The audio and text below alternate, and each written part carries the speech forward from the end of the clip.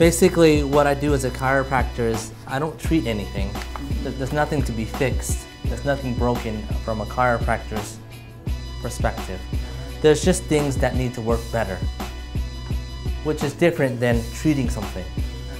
When you treat something, you're saying something's broken, and I'm here to fix it. I don't do that.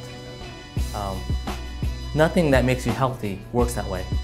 Like when you exercise, you're not treating heart disease, but it's certainly the best way to get your heart better. If you don't have heart disease, it's a good way of preventing it. If you do have it, it's a good way of reversing it. It's the only way.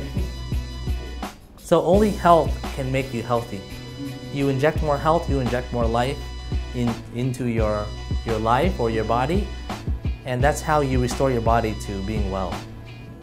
Chiropractic is meant to do that. I'm not fixing anything. In fact, I don't view any of your problems as wrong. Whatever symptoms you suffer from is unfortunate to have, but it's necessary to have. Why? Because your body loves you.